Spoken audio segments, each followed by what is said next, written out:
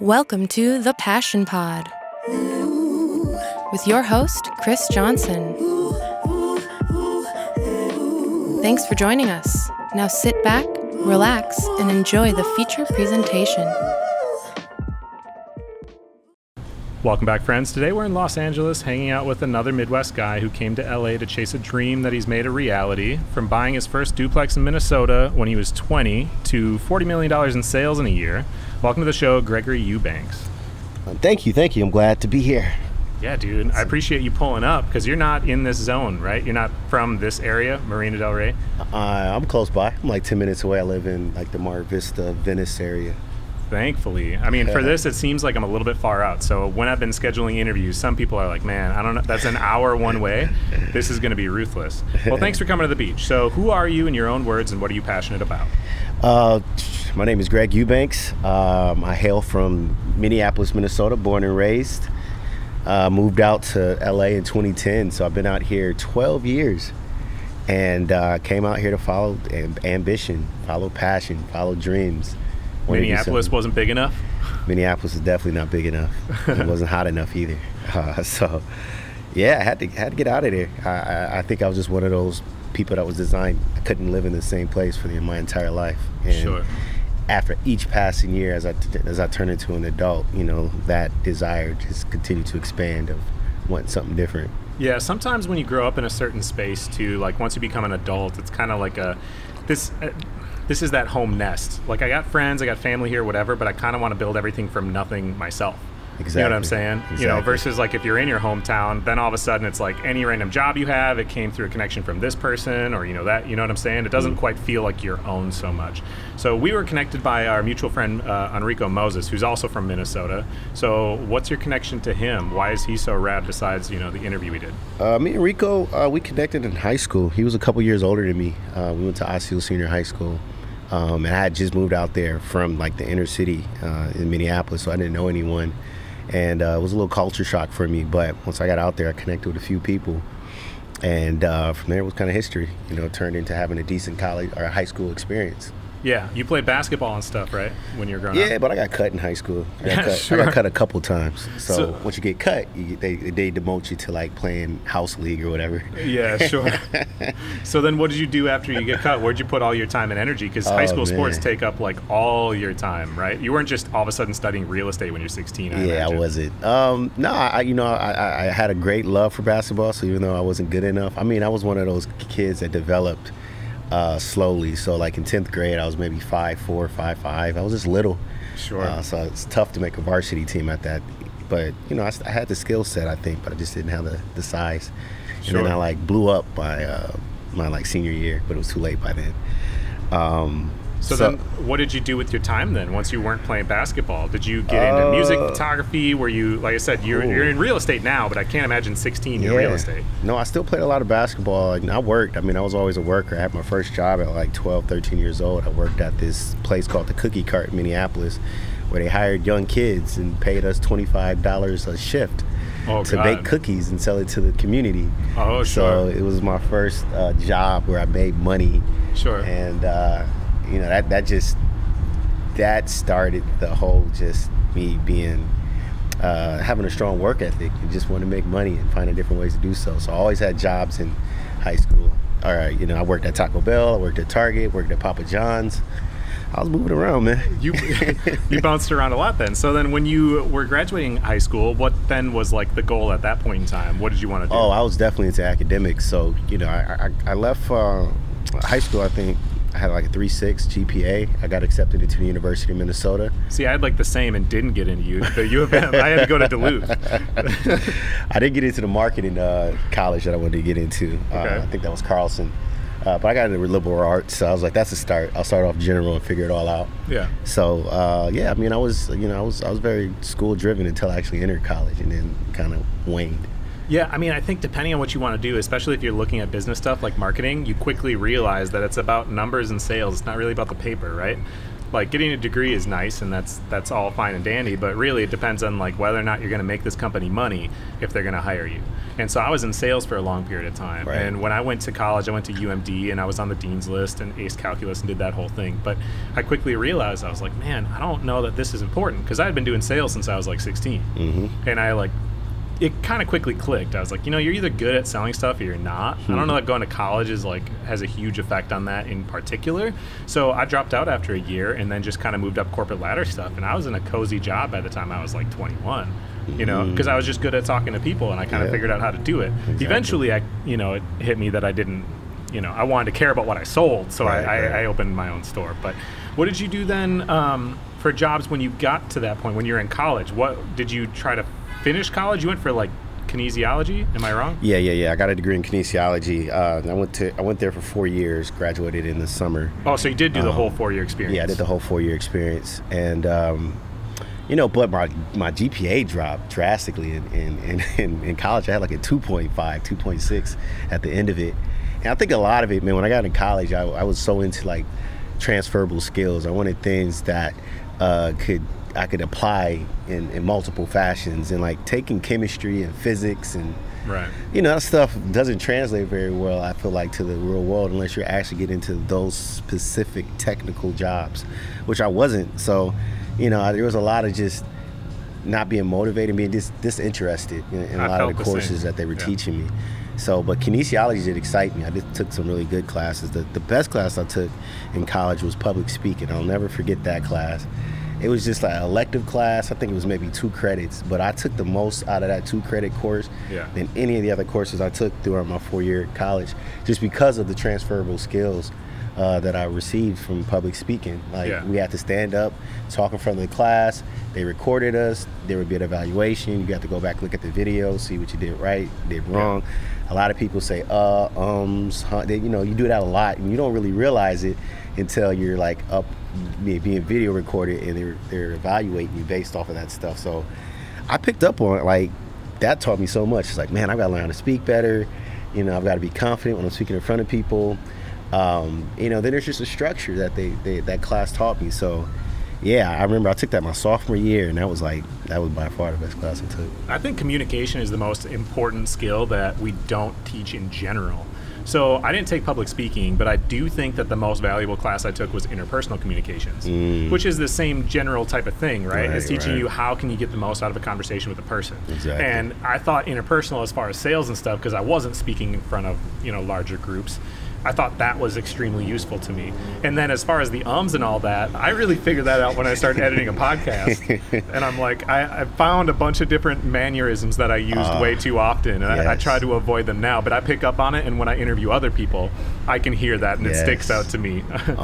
Likes, you know what I'm saying? Yeah. There's all of these mannerisms, absolutely. Yeah, and so, I mean, it's just a cool story, but like, why and how did you get a rental property when you were 20? I just don't know anyone else that's done that.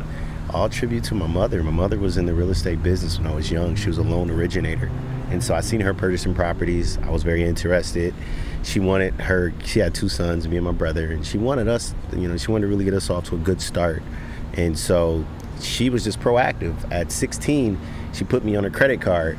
This is a trick that people now talk about today about like increasing your kids' credit when they turn 18. She had me on her credit card at 16. So by the time I was 18, I had a credit score in the 700s. So it made it much more easier to purchase a property by the time I was 21. And my first property, I was 21, junior in college, and I bought a duplex, in Minneapolis, Minnesota. It wasn't in the best neighborhood, but it was a duplex. It was cash flowing. I was making about $800, $900 a month on a good month. And were you renting both sides, or were you living in one, renting the other? I was renting both out. Yeah, so technically I was supposed to start off living in one of the units, but no one's checking up on at that time, back in when was that, 2005, 2006? Sure. It was a little different then. So then what happened with that property? Well, okay, so you finished your degree. You didn't immediately move out to LA at that time. What did you do after you finished your degree? Did you have more properties at that point? Did you just have the one? it just goes back to like finding your passion. Right. So I was happy about being, you know, a landlord, being an owner and collecting rent. And then when things break, I would really try to go out there and try to learn, you know, how to fix stuff, fix plumbing and change out toilets and paint units, turn them, patch roofs. I was doing it all, and I found, you know, good passion. I'm like, I really like this. I want to continue to do it. But when I graduated, obviously I had to make some money. I mean, $800 a month isn't going to take me anywhere. Yeah. So, you know, like others, man, I just jumped around. I worked at Wells Fargo Home Mortgage for a couple of months in the collections department. I figured that wasn't for me. I worked at another collection company called Alliance One, and I didn't like the aggressive nature of what they were trying to teach us as far as like trying to collect debt. It was just kind of like, it was like I went to college to get a degree, not to be a debt collector. So I got out of that. So I bounced around, and I found Target. You know, I ended up working for Target as executive team leader. And that was one of the best jobs that I had as far as, again, learning transferable skills. Yeah. Because I was a manager, and I was 22, 23, managing a team of 25 team members. Okay. And so that's a big responsibility and I had 3 different departments. I worked at Super Target in Shoreview. So there was like a meat department, bakery department, and Starbucks, and those were my responsibilities. And on certain days of the week, I was like the leader on duty, where I had to like manage the whole store. Sure. And so it was just incredible training, just learning business, learning how to speak to business, being able to identify problems, challenges, find solutions, and manage people. You know, like the big thing with Target at that time was like either coach up or coach out if things weren't working out with them. And I got to learn like really the kind of cold-heartedness of the corporate world. Yeah. Of like, if somebody's not working, you got to get them out, like no questions asked. You know, some of the human element of like compassion and all that kind of gets lost sometimes in business, because it's business, right? If you're not performing, you know, your head's going to be next on the chopping block if you don't get rid of the source of why your department isn't working out. So I had to learn very quickly like how to this cutthroat like environment. And it taught me so much that I still apply to this day. This is 15, 16 years later. There are certain things I learned from Target that just is just incredible. I mean, I think everything's a stepping stone. Yeah. That's the crazy part. You don't like think about it at the time, like what you're going to be doing in 15 years or whatever, and how this is going to affect it, right? But like I think about it, and I'm like, man, I was in sales from when I was super young, and then all of a sudden, you know, like I said, I was an assistant manager at Hellsberg Diamonds. So I'm sitting down and I'm trying to like work with all these young guys that are really uncomfortable spending dollar amounts that they're, you know what I mean? They're nervous about it, just about the relationship, whether or not they're ready to purchase that. And I'm sitting down and having navigating these types of conversations with people. Why would that apply to anything else later on? And then all of a sudden I'm doing podcasts and I'm getting guests comfortable speaking. When they're showing up, and a lot of these people are creatives, artists and stuff, like they don't public speak. And all of a sudden that skill translated of like getting people comfortable. And I'm like, well, that was like not what I expected it to be. So then I'm trying to picture the timeline here. So you're what, 23, 24 when you're doing this management job at Target? Exactly. And that's around the time frame then you went to LA. Was it for Target, or like why'd you end up deciding like you're in a good situation? Why'd you want to leave to LA? Yeah, even though I was learning so much at Target, I was struggling performance-wise, and so you know, they did things in buckets. So I remember one of the buckets was managing. I think it was managing talent, and the other one was communicating effectively. And communicating effectively was the primary one that they were coaching me on. They were just like, we feel like you're not too par as far as communicating to your team member, to communicating to your direct boss, you know, putting out plans. For example, I can never forget some of these lessons I learned from there. You know, we would work every other weekend, and so there was a week where I was working during the week and I had the weekend off. And when I came back on Monday, you know, they said like your department, your bakery department was a complete disaster over the entire weekend. Like, you know, nothing was prepared on time, nothing got up and ready on time. There's a lot of out of stocks on the bakery table. Like, it was not a good weekend for your bakery department. And I was just like, I wasn't even here. Like, why are y'all holding me accountable? There's a leader on duty. And man, one of the very most important moments when I was at Target, she explained to me, it was like, this is still your responsibility. You should have prepared the bakery on Friday, set up a plan, because you know the bakery's already struggling up until now. Like, it's been a struggling department, so you didn't set up any plans. You did not follow up with the leader on duty for the weekend to tell him to watch out for A, B, and C. Like, you just didn't prepare anything for the leader on duty, and this is the reason why I struggled.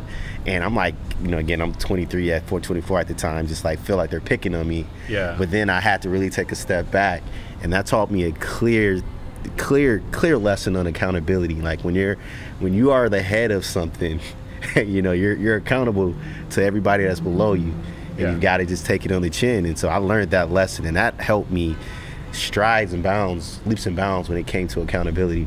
Yeah, I mean, I think in general you have to like realize the world's always still moving, regardless of whether you're there or not, and your responsibilities go along with that. Right. You know, only in very low tier positions can you clock out and truly be clocked out.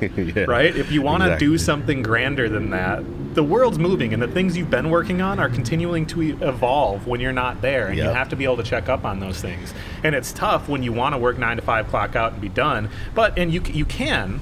But only if you then really did the work already for the weekend to make sure, right? And that's something that you learn over time. When you're young, it's hard to receive criticism, right? Long lessons, man. Exactly. So to answer your question, though, I worked for Target for a year and a half. And crazy, a year and a half, I learned so many lessons, but they put me on a performance plan. They ultimately fired me. I knew they were firing me, so I had to start thinking about next plans. And all during that same time, I had a long-term relationship that was breaking up as well, so it felt like my world was crashing down. Like, I was like, I don't have anything. But then it just clicked to me. It was just like, oh, this is the perfect time to get out of the state of Minnesota. You essentially got to press restart now. You're coming off this heartbreak, and then this corporate company you were so excited about doesn't want you anymore. Like, perfect time. Let's press reset, refresh, and get up out of here. And so I identified a few cities. Knew I wanted to go to a big city, but ultimately came down to Austin, Texas, and Los Angeles, California. And I had people that already lived in Los Angeles, so that's really what gave Los Angeles the advantage. So I came out, visited. It was October of 2009 during Halloween weekend, and just had a blast. You know, it was Halloween. I'm 24, and we just had a blast. And I was like, yeah, I definitely want to move here. This is it. We spent time in Hollywood. They shut the Hollywood Boulevard down. At that age, it was just like, oh yeah, this is it. I'm seeing palm trees, weather. It was just everything. So at that age, it's exciting versus nowadays. You walk down Hollywood Boulevard and it's like, I don't know. Okay, so you decided after this Halloween event of like, LA is exciting. Like, that's for sure. It's limitless possibilities. But then what actually happened with the move? Did you get a job lined up ahead of time? Were you sleeping in a closet for a few $100 like a lot of people do, or what?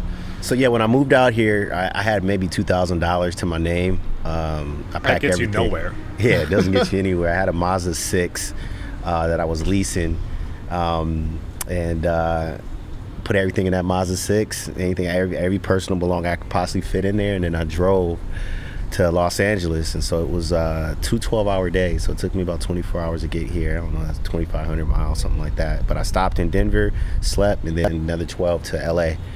And I was here, and I slept on one of my high school friends' couch for the first 6 months. Didn't have a job. He was a good friend to let you be there 6 months. Yeah, and I was paying him. Our agreement was I was paying him I think it was $275 a month to sleep on his couch. Paid him $275, which isn't bad here in Los Angeles. If you can get a roof over your head for $275, I'll take it. Yeah, that's what I'm saying. But at the time, he had another person sleep on the other couch, and then it was a 2-bedroom, and it was another. So it was like 4 of us all living in a 2-bedroom apartment, just trying to put things together. That's the hustle. That's why these people are going to succeed, though, right? It's those people that are willing to do that. Because most people would come out here, they'd run out of that money within a month and say, I'm not sleeping on a couch anymore. I'm going back home. I know. What made you want to stay, though? Did you get a good job that you were excited about, or like what? Yeah, so I had a good setup. The fact that Target let me go, I was able to collect unemployment, so I knew I had a little bit of money that was coming in. Okay. I think he let me stay there for the first month for free, so I had a little little leeway, little deal going on there. And I had a couple job interviews lined up. So within 2 weeks, I had a part-time job at Cole Haan as a sales representative, selling shoes and men and women's shoes, Cole Haan. And I was out in Pasadena. And, I was just getting by. So then I was supplementing that with the unemployment that I was getting. And so, money was coming in. I was I'm frugal by nature, so it wasn't like I was just spending money crazy anyway. And then I found the Hershey company that I interviewed for, and so it took that Hershey interview took about 3 or 4 months. So I just kept working at Cole Haan, hoping that Hershey was going to get me through the next round and ultimately hire me. And then they hired me in like August of 2010, and then they were supplying me a company car, computer. That's when everything really. Is this Hershey chocolate or what other? Yeah, Hershey. It was Hershey chocolate. I was a sales representative.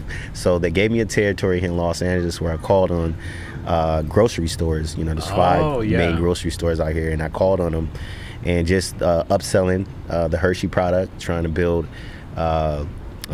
different displays throughout the stores to continue to push grow sales. A bigger presence in each location.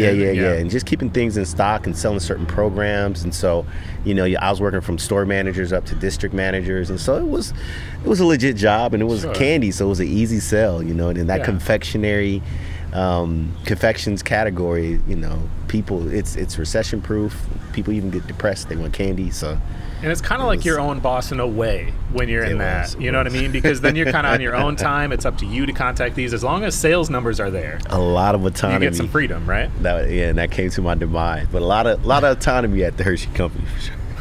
Sure. So how long? What happened with the duplex? Did you still own it when you moved? Yeah. So when I moved, I still had it. I had my mother watching it, but then things just went downhill. So the market was crashing. Yeah. The value of my home, I got an appraisal. It cut in half. And then I had a 3-year adjustable rate mortgage, and then that adjusted, so my interest rate shot up. So my payments went, almost doubled, just overnight. And so I was no longer cash flowing. The property value went down in half. I started having all these repair issues. Again, I only got like $2,000 to my name at that time. I was using credit cards just to try to stay afloat. And so at a point, it didn't make financial sense anymore. So did you take a loss on it? Yeah, it foreclosed. I stopped making the payments. Because then the last straw was I moved out here, and within a couple of months, someone stole all the copper out of the basement. And then that was just the last straw. I was just like, I'm just going to let it go. Sure. I notified the tenants, told them they should probably find another place to stay, and then I just let it go. How come you didn't just stray away from real estate then at that point? I feel like that would be a pretty big kick to the stomach where you're like, I don't want to touch that. Well, I had a condo at the time too in Uptown, and that was doing well. I had a Section 8 tenant that was in there, and that was still doing well, but the market was crashing. It was just at that period of time that no one wanted to touch real estate, including me. I was just like, man, this is stupid. Well, this was 2009 roughly, right? Yeah, this is 2010, 2011. Right, real estate bottomed out in 2011. Yeah. So I was just like, oh, this is stupid. So, I was just like, I'm kind of over it. I went into it with so high hopes, but like to see your value get cut in half like that, that hurt, man. I was just like, man, this is stupid. So you're cozy at Hershey then. Why did you want to get back into real estate again? And you didn't get into purchasing then, you just got into selling. Yeah, so at Hershey, I knew at some point I was gonna have to leave. I didn't, it was one of those jobs where it was cush, and the sales representatives in my market, some of them been there 10, 15, 20 years. Many of them were older than me. So I kind of looked at it, I was like, yo, this is gonna probably be me if I stay in this company.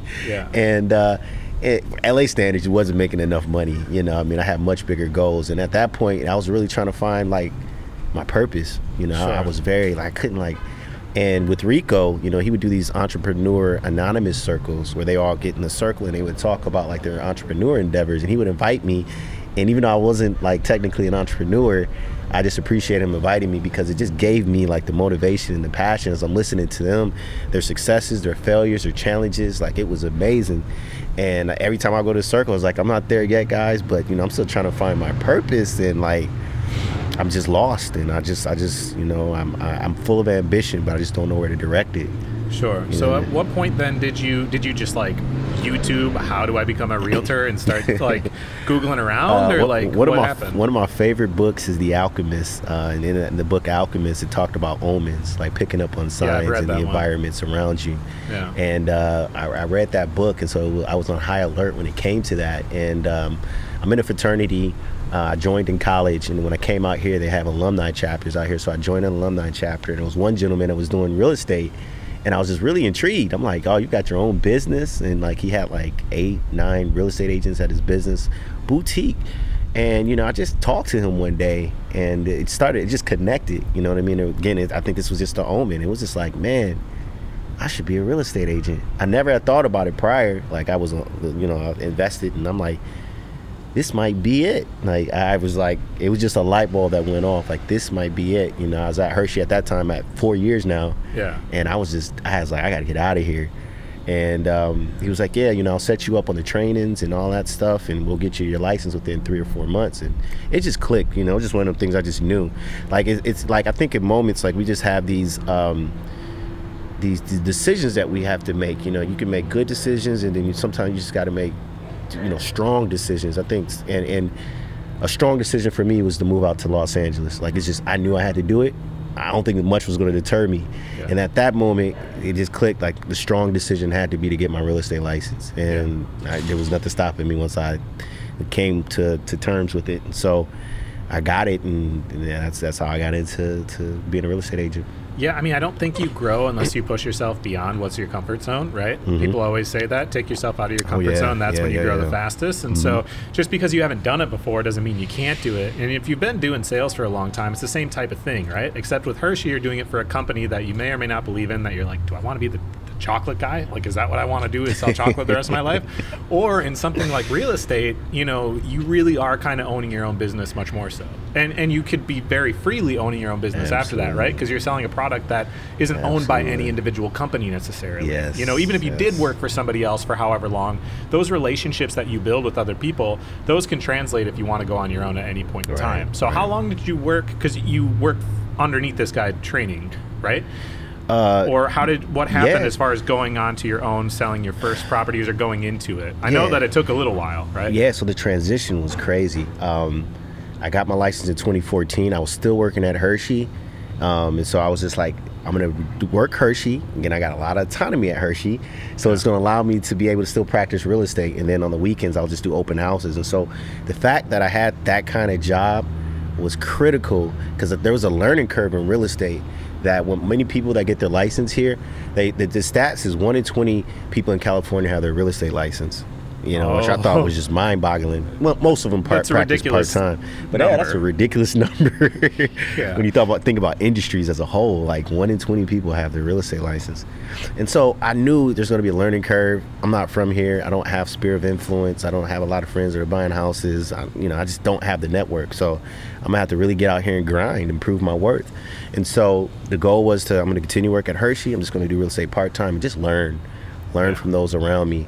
And I got off just working every weekend, working every week, essentially, just trying to figure it out. Like open houses. Was this underneath that guy you met? Yep. This is under his broker. So he had a boutique brokerage in Carson, California that I was working for. So at least he was giving you some guidance as far as like where you could go to learn then. Yeah, but it was interesting because even the way his brokerage was set up, like he was the top dog, he was doing the most deals, and everybody else was just kind of doing minimal deals. Some of them doing all right, but he was like, so he didn't really have a lot of time to train because he was doing the most deals, and that required time and effort. And so with real estate, what people learn is that you have to own your own development. People think that people are just going to set up these classes, you're going to learn, and you're going to know everything you need to know. You got to really go out there and fight for all the knowledge you're going to learn, because it just, none of it's going to come easy. They have these courses that they mandatorily make you take before getting your license, but none of that applies to you once you actually get your license as far as being successful as a real estate agent. So I had to learn all of that, and it was about owning my own development. And so I struggled.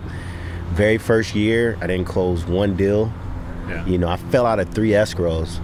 And then, like, if you calculate that in that time, that was about, $25,000, $30,000 worth of commission that fell out. And so at the end of the year, I had a big fat zero. And the only thing that was holding me up was that I was working for Hershey. But at that time, it was like, I spent more time that year doing real estate than actually working at Hershey, but yet I made no money doing it, right? So I had to make a decision. After that first year, it was just like, man, do you want to continue to do this or not? And the way the universe works, like the universe conspires, Hershey ended up finding out. So I was doing really well at Hershey, and they wanted to promote me, and the only way they would promote me is I had to relocate. So I was kind of like, trying to save time and trying to just say all the right things, and they were trying to send me back to Hershey, Pennsylvania, which I declined. And so then someone ended up from the management team and ended up finding I was doing real estate, and at that point they were like, all right, we gotta get him out of here. He's not serious. Committed. Yeah. So they figured out, and then they did their HR thing to figure out a way to let me go. Sure. Which then at that time it was a blow. And I remember talking to my mom. This is another one of those just very like important times that you'll forever remember. I was on the phone with my mom, and I'm like, Hershey just let me go. I haven't really been successful with real estate. Do I go and find another like Hershey-like job, in the CPG category, consumer product goods category, which I knew I could have went to like Kellogg, probably could have went to Coca-Cola. Like I knew I could find another job. I'm like, do I go back and do that and just get back on this like, this treadmill, hamster wheel? And she encouraged me like, you should go for it, go full-time real estate. And I'm like, this is going to be another good transition, because I knew I was going to get like the unemployment. So it was like, all right, that's going to hold me. So there's this common theme of getting unemployment, which allowed me to like take these leaps of faith. But it's about being resourceful, right? Yeah. Seeing like a window of an opportunity and pouncing on that opportunity. I always tell people that the most successful people are the ones who identify the right opportunities and pounce when they're in front of them. Right. Because opportunities come your way all the time. Most of them are bad, but the really good opportunities, if you don't pounce, somebody else is. So you have to be able to identify and say, okay, well, this is a window that I have. I'm going to take advantage of this window right now and use this resource, right? Yeah. So then how did the pursuit change when all of a sudden it was like, well, now I only have, a limited amount of time before I have to start actually making money? What did you change about how you were going about it? This is when I tightened my belt up. And so I think a lot of people's success it comes down to like their discipline and their ability to think through the plan. There's that saying, plan your work and then work your plan. And so I had to sit down and really structure like what this plan is going to look like. One, I knew I had to keep my expenses as low as possible. So immediately I thought about like, how am I going to do that? Because at the time I was in a 1-bedroom and I think the rent was like $1,400. And I'm like, there's no way I can do real estate, getting commission checks, and it could take 1 month, it could take 3 months. There's no way I'm going to be so stressed out, that it's going to take away from my ability to learn and succeed. So then I had a bright idea. I was like, property management. Let me go find a place that I can live in for free. Yeah. I owned a duplex. I owned a condo. I can put on my resume that I owned a couple of units and I did property management. There's my end. Yeah. You know what I mean? It was another one of those aha moments. And so I went out there and I found a property management position down in Long Beach where the rent was essentially free. Based off of like everything that was structured, I was pretty much not paying any rent. Sure. And it was a 2-bedroom apartment that they remodeled for me. So it was like a nice setup too. Yeah. And it was just a blessing. That came at the exact right time, because I had to do something, right? I couldn't, otherwise I just wasn't going to be successful in real estate. So the fact that happened, it relieved so much pressure, knowing that now I don't barely have any bills. Sure. And I could just focus. And that's what I did. Just put my head down and start focusing. What were the tools you used to then learn what you actually needed to learn to break into finally selling some property? Yeah, I think a lot of it came down to being resourceful. So there's a couple of big moves that I made. Working at the boutique, it started to not work out because I just feel like the resources weren't there. Yeah. I think I felt like he was leading me in the wrong direction. I think he was doing things that worked for him as a seasoned agent. Sure. But it was not going to work for a newer agent. And so I had to get very resourceful, and I start reaching out to those around me that were also real estate agents and just trying to learn, like, how are you doing deals? Where are you getting your deals from?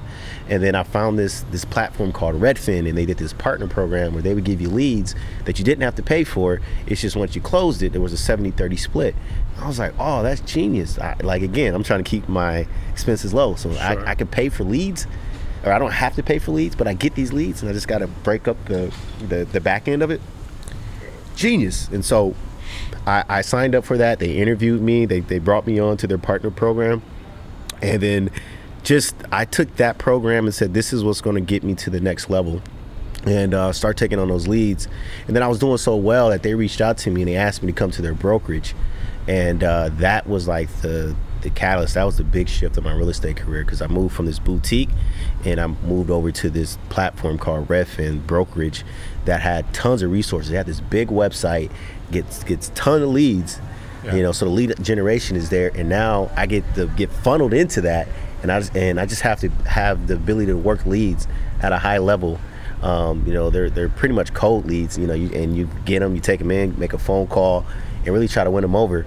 And so that was the beginning of like my elevation. You know, when I joined them, you know, that was, I knew, you know, sometimes when when you get a position or a promotion or just an opportunity, you know that it's going to take you to I knew immediately, like, this is going to take me to the next level. Yeah, like I said, it's about when you can identify the right opportunities. And a lot of times it's just because, like you said, the resources aren't available to you. Most people don't want to work hard enough. The resources are around to do just about anything. You can go learn how to fly a plane if you really wanted to, right? You can Google where to do. The resources are available if you're willing to put the time and energy into getting those. And cold calls, at least you have somewhere to call, right? At least you have somewhere to start. And a lot of times that's all you need are those breadcrumbs to get going. You know, it's just a matter of if you have no idea where to go in the first place, that's where it can get really stuck. People always say it's like the first step of the journey, that's all it takes, right? It's just putting that first step. Once you go, the momentum carries you. And now things are happening and whatever. So how did it grow then? Because you didn't immediately, like, you didn't join them and then immediately have, you know, 15 million sales, 40 million sales. Like, that's a long time frame and a lot that changed, right? So did you kind of go off totally on your own, or like how did you excel from like that kind of level to being like kind of a top dog? Yeah, I think, you know, so one of the sayings that I kind of live by is, if you can do anything once, you can definitely replicate it and do it again. And I know it's simple, but it was just like, you know, when I first closed my first deal, you know, that was a major moment for me, because it's like, if I did this once, if I finally was able to do this, I can do this again. Then I can do it again, and I can do it in much more frequency, and I can do it more times than just a month, and then it just, you know, snowballs from there. And so at Redfin, I seen, you know, some of the deals that some of the seasoned agents were doing. And, you know, I talked to them, I felt them out, sat down with them, had lunch. And sometimes, you know, you talk to people and you learn about their success, and something clicks where it's just like, you know what, I can do that. Sure. I can do what they're doing. I think I got the skill set to do so. You know, because it's like a lot of this success, it's not rocket science where you just got to be incredibly intelligent, or you got to be incredibly something. It's just, they package it in a way, and they worked hard and they got there. So as I'm talking to them and I'm learning from them, I'm just like, all I got to do here is just work hard, keep my head down, be strategic, and continue to learn. You know, like, one of my favorite sayings is, to love, to be loved, and never stop learning. That was like a model for me in life. And that to never stop learning was like one of the big parts of that. You know what I mean? I have to always be in position to be learning, because I'm never going to know it all. And the world's changing too fast to have mastered anything and continue to think you're going to master. You just got to continue to learn. So I went into at this new brokerage knowing that I was going to have to be a student, and I'm just going to have to learn everything around me. And it's just the work ethic. I think I have a grind that is just, you know, it's a high motor. Like, I'm just high motor. I just know success was big to me. I didn't come out here to LA to fail. I knew that from the very beginning. In 2010, I remember I would speak that. I did not come out here to fail. I have to be successful under any cost. Even if I sacrifice some times with my friends, if it sacrifice relationships, I'm going to be successful. I'm not walking away from making this huge transition and losing, you know? And that was my mentality when I joined the broker. That was my mentality. Like, I'm learning everything. And so, like, the way the elevation worked is, for 2015, I did 0 deals. 2016, I did 3. 2017, I was like 7. And then I did 17, and then I did 24, and then I did 36, 37. And like in the last 12 months, I've done like 44 transactions, which is $50 million worth of sales volume in the real estate world. And, you know, if you compare that to a lot of agents, there's not a lot of agents in that space. Yeah. But having that confidence and like that drive to be able to say, for one, I think there's a healthy competitive drive there. There's healthy and there's unhealthy. There's unhealthy when you say, man, that person's doing it. Why can't I do it? That's unhealthy. But if you say, this person's doing it, I can do it then because they're doing it. I'm just as smart. If I work hard enough, why can't I? I can. That's when it's healthy, and that's when it's motivating, right? And I am like overly competitive. I hate to lose. Yeah. I will not admit to anybody that anyone is better than me at, like, inherently. Yeah, some people are better at math, or some people are better at individual things, but in general, I think I am just as capable as any other person out there, and that keeps my motor going all the time. Like, I'm going to do this. Like, it doesn't matter. I'm going to figure it out, right? So, excuse me. But when you have that idea of, like, well, if I can do this one thing, why can't I do it again and again and again? I mean, it just makes sense that you're only going to be better at this thing because you already learned how to do it one time. And a lot of people think that it's luck when it's not luck, right? It's just about, like, recognizing the situation, going, well, this was really hard. I should expect next time to be hard, you know, but maybe it's going to be a tiny bit easier. And then when you don't have a ceiling, because you don't have to set a ceiling for yourself, you can keep growing. The problem is a lot of people, I think, get complacent because they worked really hard and all of a sudden things get easier, and then they feel it get easier, and then they kind of lay off because they get into this space where they're like, well, it's working, you know, but they don't necessarily want more. What kept you wanting more? Because at some point you don't have to have $50 million in sales volume to get by, right? But like, you wanted to. Why'd you want to keep getting it better and better? It's just really, a lot of it's like, there's just a competitive nature in me, and I got that from basketball. You know, my first love in life, I think, was basketball. Sure. That competitive nature of wanting to win and wanting to win at all costs. What do I have to do to get better so that I can win? And, you know, it's those sports dynamics that translated well for me into the real estate world. It was just like, I want to continue to get better each year. Because, again, I do a lot of research. I study people around me. I study the successful agents around me. Like, I'm nowhere near one of the top agents in LA, which means that there's still room for me to grow. There's still this ascension that I can continue to take this thing to a next level. And I think I'm only at my beginning. You know, I'm still in the real estate world. The average real estate agent is like 50 something. So it's just like, I'm one of the younger successful agents, and then it's just so much more room to grow. And so I think about that, and that is what builds that fire. It's like, man, you're doing well now, but just imagine in a couple of years if you just continue to figure this thing out, where you'll be. And that excites me. It's just like, wow. You know what I mean? Because just the way I'm designed, you know, once I get the levels, like, I reach down, you know, and I want to pull other people up, you know, and get them to certain levels as well. So yeah, but one of the best ways to learn is by teaching. Yeah, you always learn things when you teach.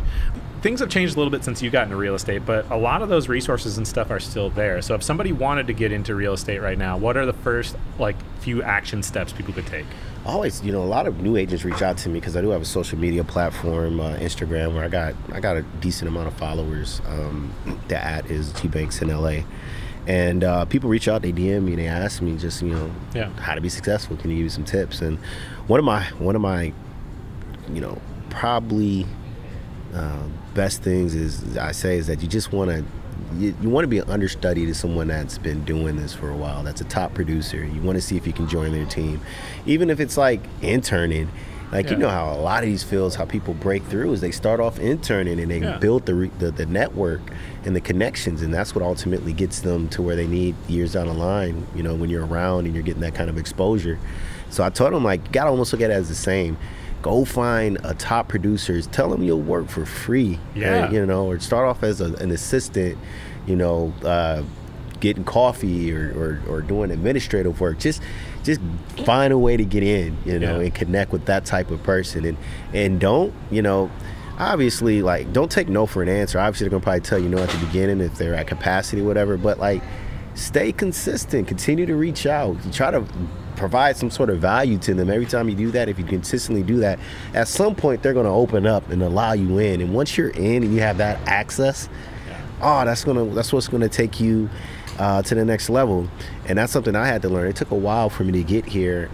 You know, I was at a small boutique and didn't have the resources, and it was really wasted time because I didn't have the exposure to know how to take this thing to the next level. So if I could go back, it was just like, I need to connect with someone that's doing this. Yeah. I mean, I say that to people about college a lot, right? And I'm not trying to, like, say don't go to college or whatever, but it's funny. People go to college knowingly, like, I'm paying a bunch of money to learn, and that's okay. And they think it's, like, worth spending money, right? But then when you tell them, like, hey, why don't you go find an internship or something? They're like, well, I can't work for free.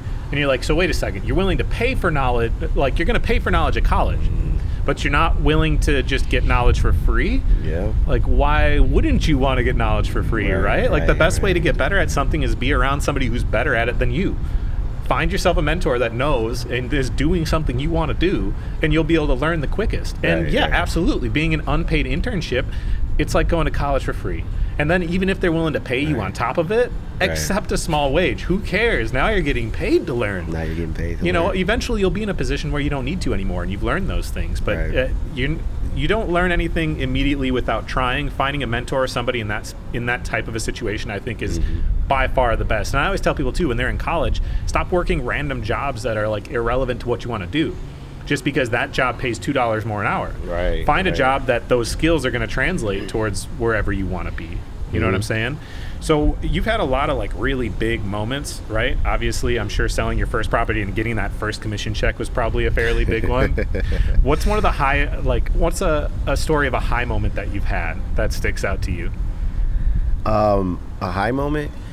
So the beauty of real estate, there's two sides of a real estate transaction. There's the sell side where you're working with the seller, then there's the buy side where you're working with the buyer.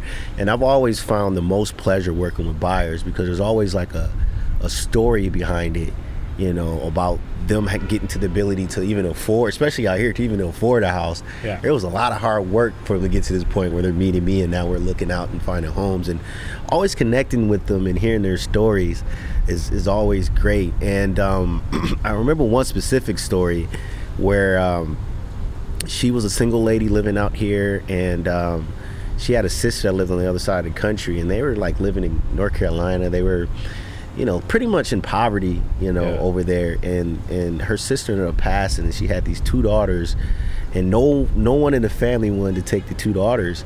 And so she was just like, I have to take them. But she was living in like a 1-bedroom apartment, and it wasn't going to work in her space. And so, she's like, this is time for me to buy. I know it's going to be a challenge, but, can you help me? And so we start going through the whole sequence of being a buyer and getting pre-approved and looking at homes and submitting offers. And I was able to guide her. And able to get her something fairly quickly. And I remember the two daughters flew out here, and the day of closing, when I got the keys and we all met there, and she was just in tears, and seeing the two daughters there, I just lost their mother, and seeing them being excited, about living in this new community in California. And I could see in their eyes that they had some hope, right? They seen, some hope in the future, right? Even though they're going through this. And then again, they lived in like poverty. So coming out here, it just opened up their eyes, and they were just now you've seen some hope, you've seen some energy, you've seen some motivation, you've seen some happiness, joy, like so many emotions. And that was a moment like I was able to help in this process. Like I assisted and I helped get this family to this position. And it was just like, I love what I do. To have the ability to do, buying a house is going to be one of the biggest like transactions most people are going to make. And it's such a life change, so for me to be able to positively impact that, make the process easier for them, or whatever I'm doing, just as long as I'm adding some positivity to that, like it gets no greater. Now that was definitely a high moment for me, just because of the magnitude of it, seeing them lives change, especially after such a loss. Well, and I mean, you're building a life within this home. It's not a transaction of like a car. You know what I mean? It's not selling jewelry or whatever. It's selling something that their kids' lives are going to grow up here. A lot of homes end up like following within family. I actually sold my first house and bought the one I grew up in. So like I'm really in the same spot. My kids climb the same trees that I used to and stuff, right? And so there's so much emotion attached to it. So being able to be a part of it is really special. And if you're good at sales, you're not looking at anyone as a transaction, right? You're not looking at the short term. You're looking at the long term. And really, if you're a good salesperson, you're not selling the product. You're just identifying and finding what the best solution is for this person, right? And then that's when they want to go back to you anyways. That's how you build those types of relationships. And I'm sure that's how your name builds in the right positive way, is you weren't looking at like, how do I make the most dollars right now, right? It's more, how do I build the reputation for things to come later on? I'm okay with making a little bit less money this month, because I know long term this is the right way to go about it. Right. So what are your goals then? I mean, obviously you want to make more than, 50 million sales then next year. Like that would be an idea, but do you want to eventually have more of a staff underneath you? Do you want to, get back into purchasing property and renting out property? Like, what are you trying to do? Yeah, there's a couple of things as far as what I want to do next. The first was just purchasing a property out here, and I bought a house just in January over in the Mar Vista, Venice area, single family home, and that was a big deal for me because I wanted to buy something in an area that I knew I was going to be like, it was going to be kind of difficult because of the price point, but if I could accomplish it, I knew it was just going to be a big deal, and I knew I wanted to be in West LA. Are you renting that or living in that, you mean? I'm living in it. I cool. bought it. I bought so it it's in your January. own home, yeah. Yeah, I bought it in January, and it was a big deal. Yeah. It was actually, I finally bought again after like, 14, 15 years. I had the duplex, I had the condo, and then I just went into the renting world. Then I was doing property management for 6 years. But I saved enough to put a healthy down payment down. I was able to buy a nice house in the Venice area, and for me, it was just a big moment because it took a while to do. It's hard to do out here. That time between buying the last one to this one, like that took time. I had to, when that market crash, I had to rebound. And things cost more here than Minnesota. So for me to get to that level and be able to purchase that and feel comfortable with that move, it kind of just showed me, solidified some things for me. Is that I'm accomplishing some of the bigger dreams that I had, and it was I was talking to a friend. It was a little awkward it was a little awkward because sometimes when you realize bigger dreams and it actually happens, there's this surreal moment, but then it's also like that, like, man, what's next, and it's just like, that's just the awkward feeling because, like, especially if something you've been working on, you build it up in your mind for such to be a long this thing. time. It's just every day, like I'm working at this, I'm chipping at it and shit, and then once you accomplish it, it's like, oh man. But luckily, man, just the way I'm designed, like there's these other big goals that I have as well, and it's just about multiplying that now and just building a portfolio. The other goal is to I think ultimately build a brokerage, a high-end brokerage of it doesn't have to be big. It could be 10 to 15 agents that are just highly functional. We deliver some great service, and we just conquer certain areas of LA and just build a brand that will be known throughout the city. That's something I think is years down the line, but I think, as I'm continuing to elevate it, it'll become closer in the rearview mirror, and it'll happen for me. So that's a big one. And then the third one is just really tapping into the high-end market. I think that's what's next for me, being a top producing agent. I just sold my biggest, highest sold home just a couple of weeks ago in Beverly Hills. It was a $4.1 million house in Beverly Hills. And for me, that was a very emotional moment because it's hard to sell in Beverly Hills. But, the thing that I think about is like where I come from Minneapolis. Right. Not a lot of people that look like me are actually successful in this real estate world, especially out here. I don't see a whole lot. And so for me to be selling Beverly Hills, it was just like, man, because at times when I first started, I was so intimidated to be in very high-end areas that I just felt like I didn't belong. That same Mazda 6 that I drove out here, like, well, I had a similar car when I first started real estate, and then I had a Malibu, a Chevy Malibu, and I remember, sometimes when I pull up to some of these high-end homes, the buyer that was stepping out, they would see my car and they would automatically not take you seriously. Not take me seriously. And I was just like, no, I'm just going to figure out a way to win them over with my personality, with my knowledge. But I wasn't breaking through. And that's when I had to learn about like image and presence and how things are perceived. You know what I mean? They're not going to buy a $2 million home for me if I'm pulling up in a Chevy Malibu. You know what I mean? They're going to probably question, do I have the ability to get them to the finish line? And so I remember I had to go out and I ended up getting an Audi.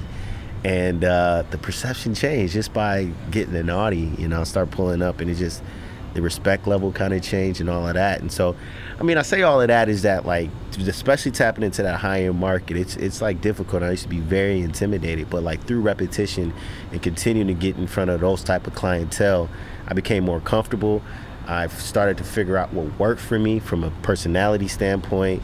I think Minnesota really helped me with assimilating to people and their personalities, because in Minnesota, again, not a lot of people look like me, so there was a great deal of assimilation that I would have to just direct myself in order to, like, either be liked or to be able to connect, or, you know, just to get to another level. And so transferable skills, again, you know, I came out here, I was able to do all of that. So long-winded answer to all of that.